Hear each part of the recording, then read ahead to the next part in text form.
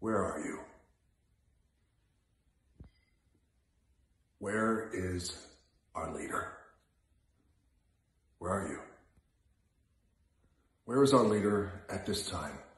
At this time when our country is down on its knees, begging, pleading, hurt, angry, frustrated, in pain, begging and pleading with its arms out,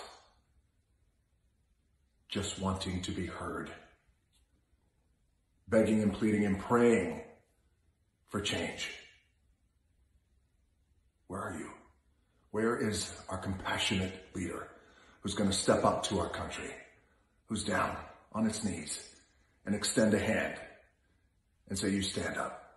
Stand up with me. Stand up with me because I got you. I got you. I got you. I hear you. I'm listening to you. And you have my word that I'm going to do everything in my power and until my dying day, my last breath, to do everything I can to create the change that is needed to normalize equality because Black lives matter. Where are you?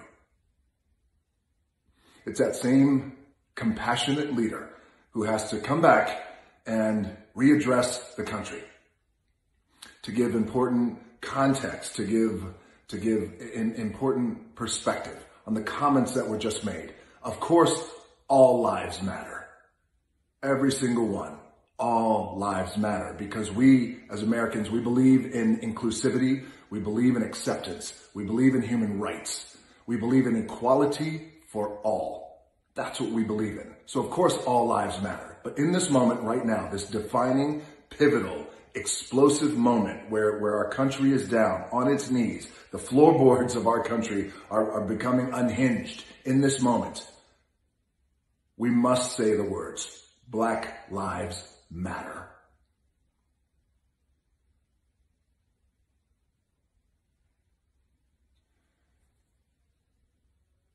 Where are you? Where are you? Because here's what happens. When you extend a hand and you reach out to Americans who are in pain.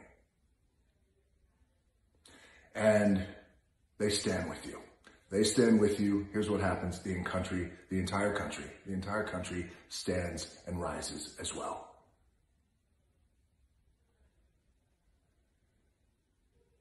There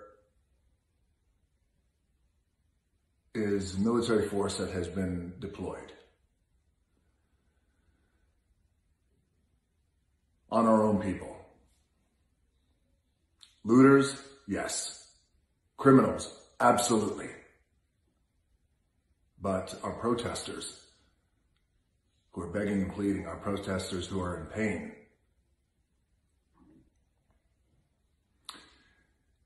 you know, you would be surprised how people in pain would respond when you say to them, I care about you.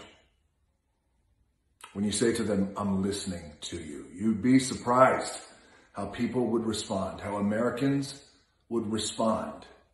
If you say to them, I care about you, I am listening to you. This is our country. You are all my people. And I take full responsibility and full accountability for something that has been hundreds of years of systemic disease. Why am I taking full accountability? Because I am your leader. I'm your leader, and I'm going to do everything I can to make this right. And I'll tell you what, you give me some trust, you give me some time, you give me some effort, you give me some love. I'm right there with you, and together we're going to make this right. Together we're going to create that change. Together, we're going to normalize equality. We're going to do it, but we're going to do it together. You'd be surprised how Americans and how human beings would respond.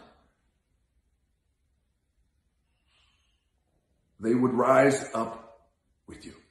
We would rise up with you. The world would rise up with you.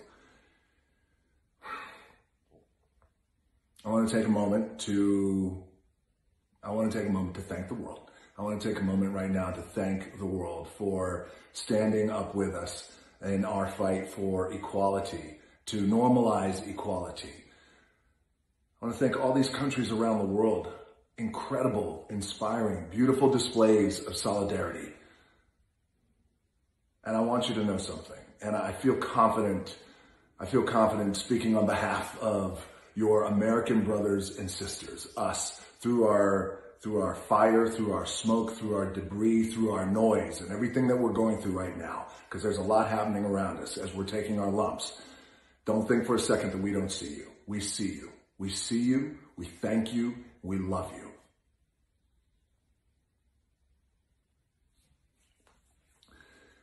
Look, I am like the majority of Americans.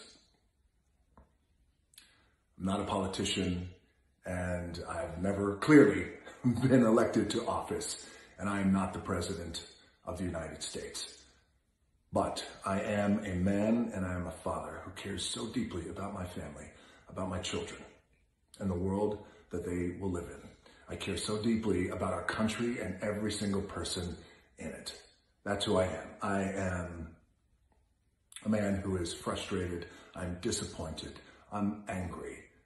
But I'm also doing my best to stay focused and as calm as I could possibly be in the pocket to make the best decisions for my family and make the best decisions for our country.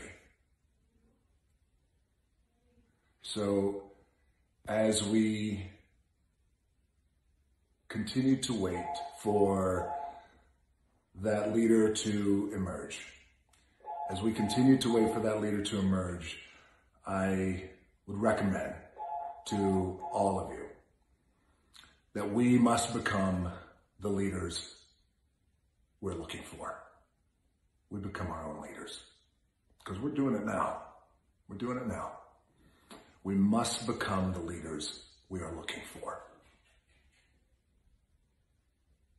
And I'll ask it one more time. Where are you? Where is that compassionate leader who steps up and takes accountability for his country and all of the people in our country? Where are you? Because I'll tell you what, we're here. We're all here. We are all here. We're all here. And the process to change has already begun. The process to change has already begun. You can feel it. You can feel it. You can feel it. You can feel it across our country. Change is happening. It's going to take time. We're going to get beat up. We're going to take our lumps. It's going to be blood. But the process of change has already begun. You guys stay strong. We got this.